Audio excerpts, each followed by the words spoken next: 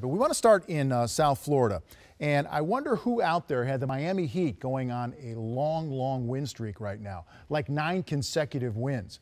How have they broken through, Mike Fratello? When you look at this team, they've gone through personnel changes, they've gone through injury, and somehow Spo has these guys on track, and they're making a little bit of a move in the East. Interesting that Spo, Eric Spoelstra, would say the road trip that they just came back from, that 6-game road trip where they went 1-5 on the road trip, he felt was a very important bonding time for that team. They lost a lot of close games, significant minutes where they played even or better than good opponents on that road trip, came back with only 1 win, yet the coach saw something. He saw that silver lining. They came back as a team. He said they never once gave up on the hope of being in the playoff race. Now, couple that with the fact that a guy like James Johnson has really stepped up and played huge for them. This guy is doing a little bit of everything. I never saw him exhibit all the skills that he has. Putting it on the floor, taking people off the dribble, getting down the low post area, playing out of the post-up game, knocking down three-point shots, distributing the basketball, and being a team leader. Couple that with the fact that Waiters is back, Tyler Johnson is back, Willie Reed, a pickup, playing really well, behind their center. And then you get, think about this. Richardson will be back, hopefully. Winslow, unfortunately, probably done for the rest of the year. But they got some pieces back. The timing was right, and they are playing great basketball. And James Johnson is a tough guy. He's an MMA guy, too. So he's like a real-life enforcer. Just ask the Atlanta Hawks. They had their little tussle this week. Sam, give me your take on Miami. Well, I mean, like Coach said, when you look at these guys, James Johnson, Willie Reed, and all these guys, if they was on the old Miami Heat team with LeBron, Chris Bosh, and Dwayne Wade, they'd be role players. They would be pigeonholed into a spot. But the great thing about the NBA, you get moved around and all of a sudden the Miami Heat are down. They're trying to play young guys. The young guys get injured. And now these guys get a chance to play. And now they get to play free. They get to expand their game. And so Coach Spoelstra's sitting there looking at James and saying, I didn't realize you could do this. Because in Toronto, you weren't allowed to do this because we only needed you to do one specific thing. But now you go to Miami, Dion Waiters, James Jones. Now these guys can just play free, and now their natural talent can come out, and now they got an opportunity to expand their game, and you're seeing it right now with the freedom. All players were good players when they were in college, were scorers. When you come to the NBA, you have to find a niche, a role. But going to a bad team like Miami with all the injuries and rebuilding, it gave these guys an opportunity to expand their game, and now you're looking at the results. These guys playing free. Oh, they're making the most of it for sure. Yeah. Vince, let me tell you how good Eric Spoelstra is as the head coach. I think this is his 9th year now with Miami. Think about this. Lose Bosh, lose LeBron, lose Dwayne Wade. Oh, my goodness. Where do you go from there? Well, you put a backcourt together now of Dragic and Waiters, and Dragic has just been dynamic. Waiters comes back. He's been sensational. They find these guys. Magruder. Who's Magruder? Where'd Magruder come? All of a sudden, he's making shots. He's scoring 12, 14 points a night. These guys that they've picked up along the way have made major contributions to this team. And we're going to take a look at their schedule that will lead to All-Star break as we watch Dion Waiters be Dion Waiters. At least 17 points in a game for him the last 7 games, so another one of those guys playing with great confidence.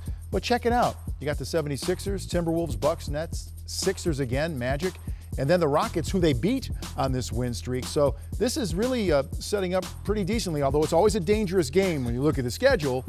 But you know what? If you're the Miami Heat, they're like, hey, let's go. Who wants to play? It's a lot of enthusiasm. Well, they're playing well now, Vince. I mean, if you look at the schedule, look, you can't take anybody for granted in the NBA on a night-in, night-out basis, especially when you factor in the travel, the schedule, back-to-backs, and all those things. So give Miami credit, give Coach Spoelstra credit. He's got these guys playing together. And like Coach said, anytime you take a group, and you learn a lot about your basketball team when you struggle. You learn who has the mental toughness, who has the heart, who's going to compete every night, who's going to quit. And once you find those things out and you narrow that group down and put them out on the floor, you're going to be happy with what you got because now you're going to have some tough, hardened guys that want to compete.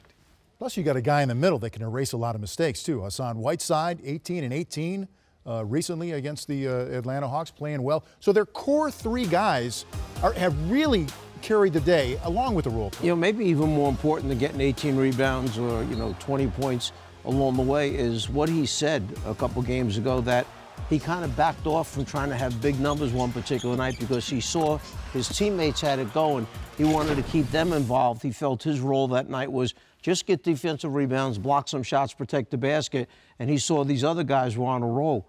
Wow, you talk about maturing all of a sudden where you see the whole game, you're understanding what's going on, and then he bounced right back 2 games later with, I think, 20 and 18. Mm-hmm. That's what they needed that night. Let's talk about Dion Waiters real quick. We saw some of the video there. Has he found a home? Has he found himself, Sam, with the Miami? Well, I think he's found a niche. I wouldn't say found a home with the trade deadline coming up because there's a lot of teams looking for a guy like Dion Waiters can come off the bench with instant offense. And, Coach, we all knew this young man could score the basketball, but he's never really been in a place where he had the freedom. He's always been playing with multiple superstars, and that's tough when you're a scorer. Dion Waiters, look, he's not going to make first-team All-NBA defense. It's never going to happen, but this young man can put the ball in the basket. He's not a shooter. He is a scorer. That means certain nights he's going to do it with jump shots. Other nights he's going to do it inside the paint, get to the free throw line, but he now has an opportunity to play. And, again, I don't know if he's found a home because Miami can take what Dion Waiters has done, and this is good coaching and a good organization. You can take a guy like Dion Waiters, and now that he's playing so well and people can see how good he is, you can potentially move this guy and get younger and get some more draft picks. I don't know if you want to move him, if you're Miami right now. The way he's playing, I think he has an option at the end of this year. Could be an option for him to opt out. So that would be another reason why he's really zeroed in, focused in right now, knowing he has to have a great season because market time comes. If you got a tradable contract and you're putting up numbers like this, I agree. Miami might want to keep these guys to add with these young guys and be their bench. Or they can package these guys together, or they can trade them off because James Johnson and Dion Waiters, they can help some of these teams getting ready for the playoffs. Look, they made a big commitment to Tyler Johnson. So Richardson comes back. Think about this. You'd have Dragic, Waiters, Tyler Johnson, Richardson.